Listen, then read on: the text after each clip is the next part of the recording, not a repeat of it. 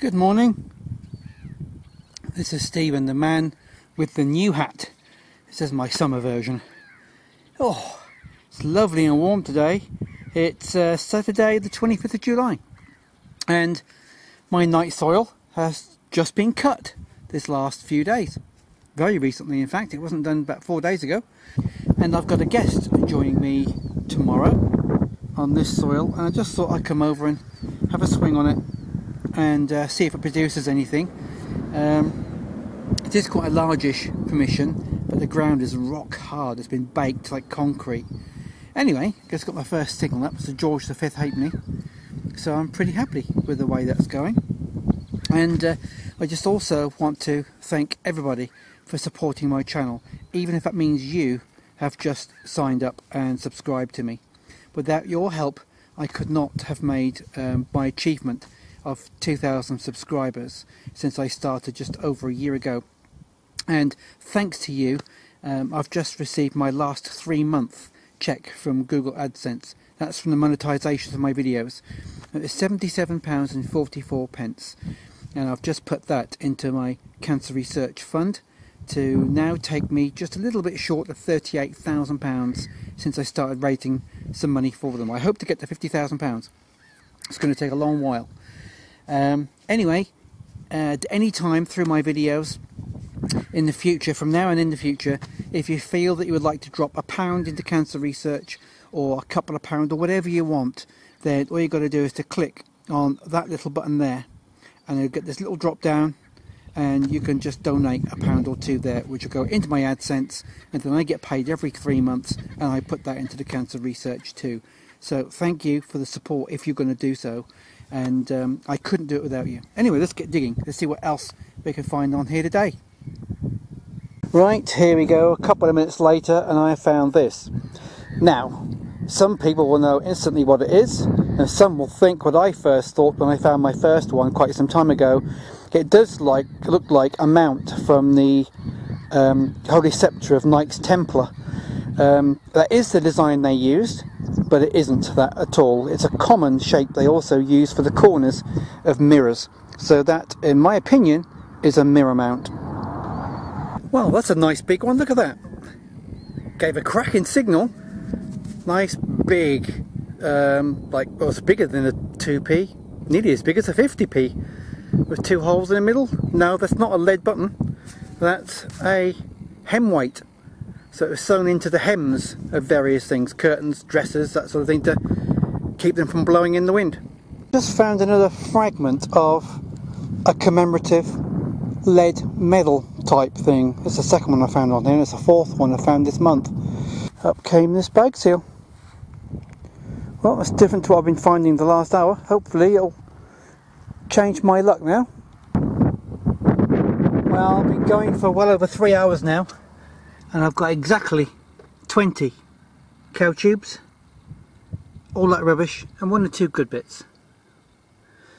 So, considering that every one of those is a hole, I've done a lot of holes this last 3 hours.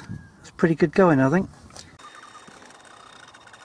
Good morning, this is Stephen, the man with a hat, and today I'm back on one of my most favourite permissions, joined by Mark here behind me, whose carrot is really playing up. Listen to this. Anyway, we've been here just for 15 minutes on the field where I found my Tudor merchant's ring, this one.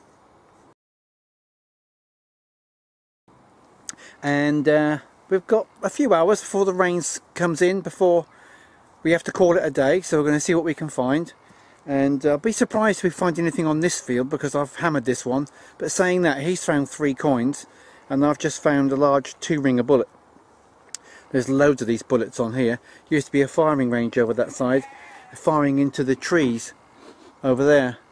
So if you put your detector on the trees, they give you a signal. There's bullets inside the trees. And of course they're in the banks as well. So today we're on a bullet mission, and we're going to see what else we can find. So I'll catch you later. Phew. It's hard work walking up this hill. I'm only halfway up. Well, not even that. Second target of the day. It's quite quiet in here at the moment. is another 2-ringer. I did warn Mark there'll be lots of those in here, and today is the first time I'm using my new Hori Hori. Got a lovely new knife for searching, and you can see it's got all the measurements on there as well, so you can measure depths. And it's also got a nice serrated edge. Both sides are sharp. That one's serrated for cutting through roots. So fantastic piece of Japanese equipment there. Recommend it. Anyway, I'm going to get walking back up this darn hill and see if I can get to the top in one piece, and how many more of these we can find. There's Mark slowly appearing over the hill.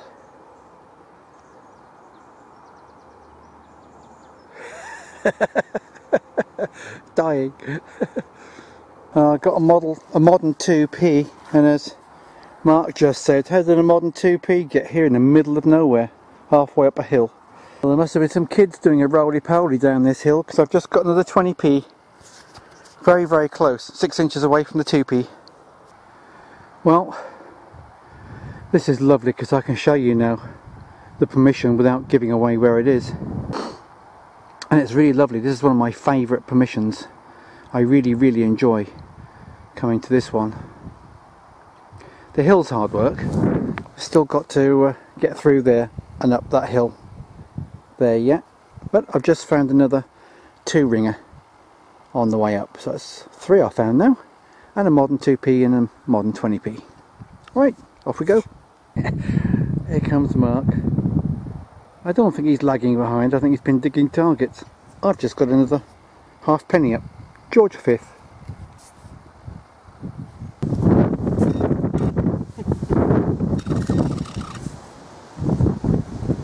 Hey, a bullet. Bullet. Yeah. Oh, would you believe it? Another bullet. Bullet? Yeah. Mark's on the target. He said bullet before he dug it, so let's see if it is a bullet. Meanwhile, I've got a target here. I'm about to lift the plug.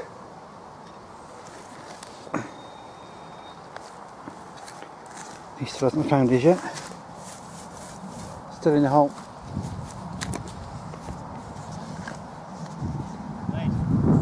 Lead? Yeah. Well, that's close to a bullet. Pardon? That's close to a bullet. Yeah.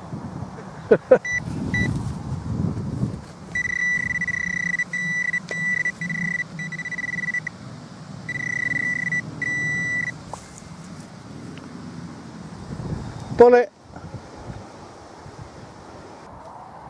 My first silver today. Actually, technically speaking, there isn't silver at all because the date says 1946. Your turn now, Mark. Silver Roman now. Yeah, brilliant. 10 of them. 10 of them, yeah. Each. They've both got good signals. Well, actually, I've got a good signal. He's got a jumpy one, but he's digging it anyway. So we'll see what he gets first. Film yours. Hot rock. Hot rock, yeah. Right. I've cut the plug. Now let's get it out.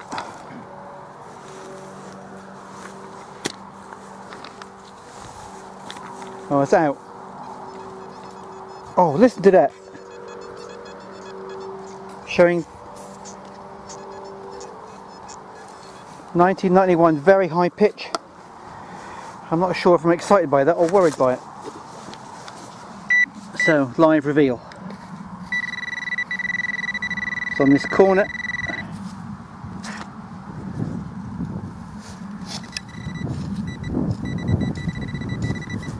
Looks good. No, it doesn't.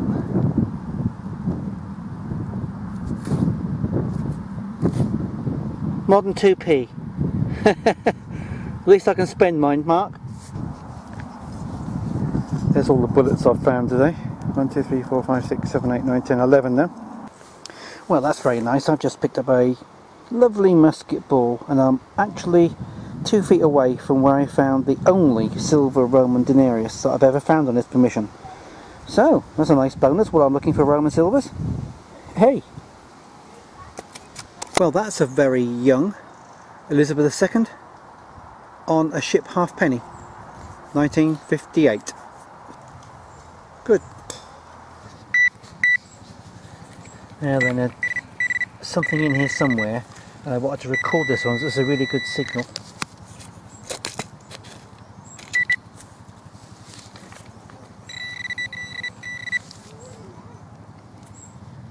Oh, it's just a threepence. Haven't found a threepence for a long time. Oh, that's super. Well, we've been going for a while with not much luck, and I've just found a round in the hole, but it's very thin. So I've no idea what that was, but it isn't anymore. What a funny coincidence. Two gentlemen just went by and said, "You won't find gold in them now, Eels." So I told them the story of what I've already found on here. And I was just digging a hole, and I stopped to talk to him and started again to complete the hole after he'd left.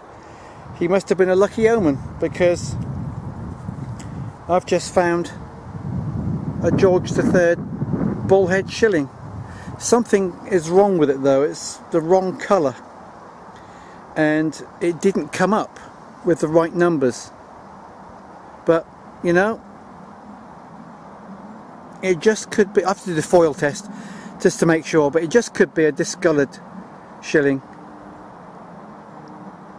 So it's badly worn on one side, it's quite smooth on one side, but the bust side is very nice, look at that. So I'm very happy with that.